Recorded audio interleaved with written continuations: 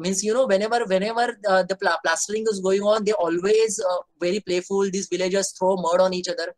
Now imagine cement as a plaster. This entire culture is just stopped because you are just changed one material. And these are the kind of a beautiful stories which we have to cherish with this particular tradition we have to carry upon. And this is how this particular structure looks. Obviously we wanted to build with the Mangalore tile, but again there is one organization who donated solar panels to this particular structure, so they came up with the specification of the tin roof, and that's the only purpose we put the tin roof. Otherwise the entire structure is made with the locally available material. And right now the construction rate in Dhanu Taluka, that time I think it was 1,500 rupees per square feet. This particular structure we made in 270 rupees per square feet. That is the difference. It is like almost I think how much, 10 times less cost. And this is the kind of a work which is happening over there. The forest food processing, they are making all this patravadi for lunch and everything. And also it got one of the comic artists who actually made a comic on this particular story.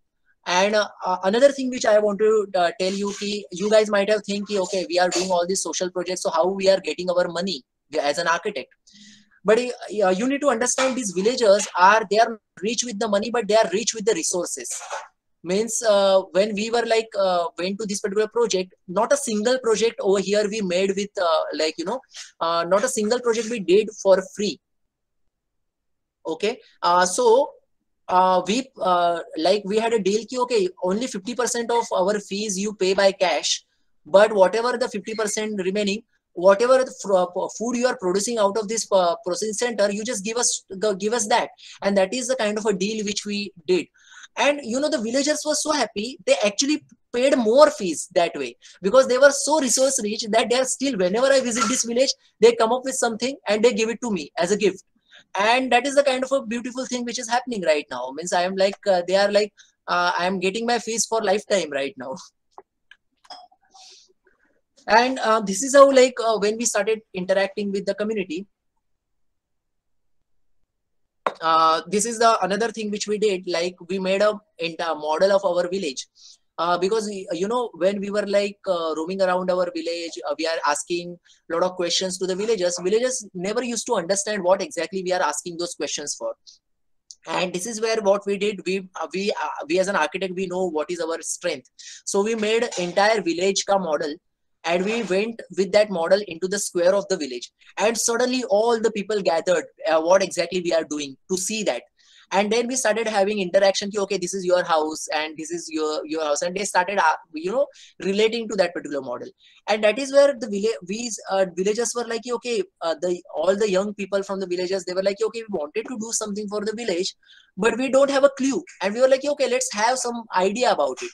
And when and that evening, all the villagers came to my house, and we started having discussion, and we came up with the idea that, okay, we will make a self-help group, which is a bachat gut. Okay, and we made a first Purush Bachat Gat. Means you must have heard about the Mahila Bachat Gat, but our village has Purush Bachat Gat, and it is called Saksham Bachat Gat. And through that Saksham Bachat Gat, we started having a lot of programs in the village where this is another participatory planning method, where we are making a map of the village on the ground with using the rangoli and naturally the sticks and everything. This is the mapping exercise where you understand your resources, your village better, and all the people can actually relate to it, because this is the language they can understand very easily. We also called a lot of natural farmer. This is Krushi Ratna Rajendra Bhatt sir, who is talking about the natural farming. Now, just hold on, I need to drink some water.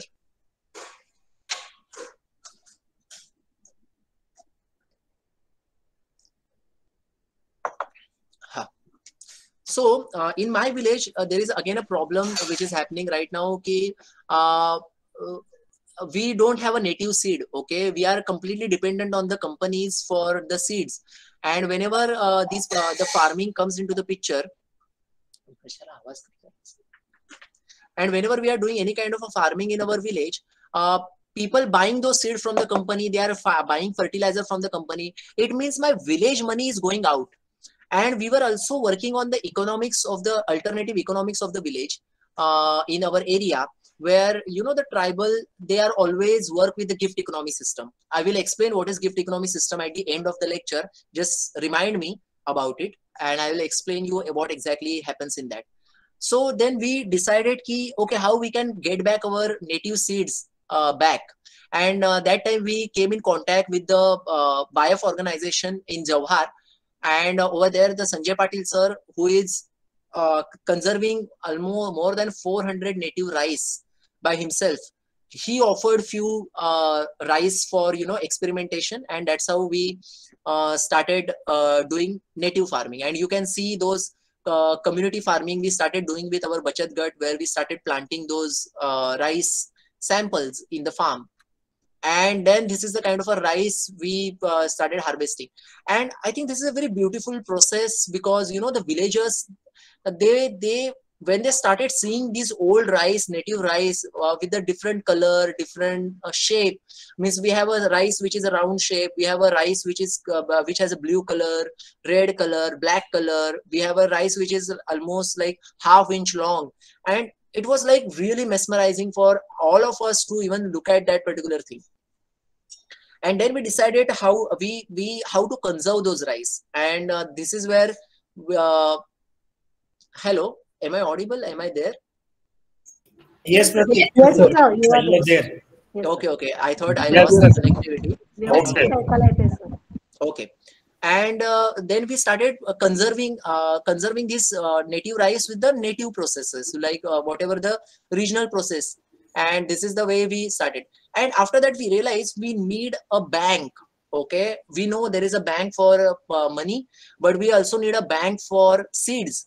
And this is my old house. Right now, I'm in a new house, which is again built of mud. So we decided to convert that particular house as a village resource center. And what we did, we started calling architecture student, so they can understand the mud construction, and we started building our native seed bank with using the similar materials. And you can see like kids are started enjoying this, making mud walls and everything. And that is how we started making our seed bank. And after that, we community also, as a community, realized ki, okay, this is a very good thing, the farming with the native rice, which is again good thing. And we started building a compound wall for all the lands in the, because the cattle grazing is a big issue in our village. Okay, you can see the cattle is roaming around, and they used to go and sometimes destroy our crop. So we as a community came together, and we decided to make a entire compound wall to the all farmlands together. So again, it's a kind of a community farming which we can do, where we are pulling all the lands together, and we are working on it. But that time we realized that even though we are doing any kind of a community farming, we require some funding. Okay, and we are not an organization, we are not NGO, we are a profit making firm. Okay, Design Jatra is a profit making firm, it's an architectural firm. And we also not believe in taking money from maybe CSR funding or something like that, because sometimes we saw that whenever any kind of a free money comes to the village, villagers never take it seriously. So we wanted villagers to earn that money, whatever they are putting in the making these compound walls. And that time we realized the way they are doing barley paintings, they are also very skillful with the bamboo weaving. And that time, me, Shardul, and Vinita started thinking what we can do with their bamboo skills. And that time, this is the device they use for catching the fish, and which is again made up of the bamboo sticks. And then we realized, ki, okay, I'm an architect. I know I have like hundreds of pens, and those are again expensive stationery which I have. I need something to keep my stationery, very well. And then we came up with the idea of making this kind of a stationery for architects. So this is the kind of a stationery we made with the villagers. And this is like really, it's good looking stationery. Again, our pens are very well organized. And when we put this particular photo on a Facebook, we started getting lots of order. And we got like 50 pouches order. And imagine like my village, where the monthly income of one family is 2,500 rupees, monthly family income. Okay, and this one pouch we were selling for 500 rupees, and imagine we got the order of 50 pouches, and the villagers were like, okay, wow, this is a really nice source source of income which we have. And we sold those 50 pouches. Immediately after 1 month we got an order of 400 pouches, which is a 2 lakh rupees which is coming into the village. And entire village gone insane. They were like, okay, this is like really good money which we are getting. And in the evening, when we were like roaming around the village, all the people were sitting in their veranda shaving these bamboo sticks and making these pouches, and it was a really nice sight. And the people, the youngster who are migrating to the cities for labor work, they also came back. They started working on these particular pouches, okay, because they are getting money in their village. And that is where we actually got the money for our farming as well. And now it become one of our initiative where we run this particular initiative as a Toker Bamboo Eco Art, and we are now making various products under this particular branch. Now this is the last part. When the youth comes together, what happens? Okay, so because of all this initiative, the village started trusting us. And again we realized that there is a lot of problem which is happening on the governance side. For example, it's our tribal village. There are so many schemes which are coming to the from the government, and those schemes are really nice. For example, the PESA Act or Forest Right Act or Rozgar Hami Yojana, they are really good yojnas, and they are not implemented well, okay, because the few people are taking advantage of it, or maybe they are doing some sort of a corruption in it.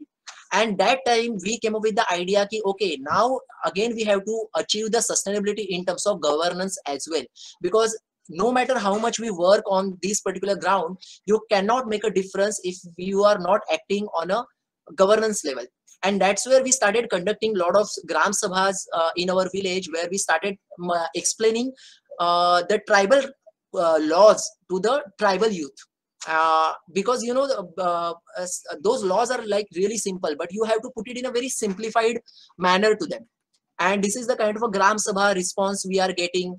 And somehow we actually expose almost 45 lakh rupees corruption by using RTI, by using e-gram swaraj app applications and everything. And right now there is a lot of the kind of a drive where all the villagers, we are coming together, we are brainstorming, and entire process is done legally. Okay, there is not a single political parties involved. Villagers coming together, villagers saying, okay, we wanted to this particular work. Otherwise the flow was different. Villagers were ignorant. Your gram sevak used to come and tell you, okay, we have to do this particular work, and villagers says okay. But villager never understood that the gram sabha has a power where they decide what they wanted to do, and they used to tell. And somehow we become the voice, and people started telling what exactly they wanted to do. And this is how we started working. And also we hold a protest in front of Gram Panchayat Murbad, and we are still, this particular thing is going on. We are getting good result out of it. There are a lot of now government people coming to our village to understand our problem. And yeah, so this is something which is our entire process. And that's why Design Jatra is not only a architectural firm, but it is a collaborative. So this is what I wanted to tell. Thank you.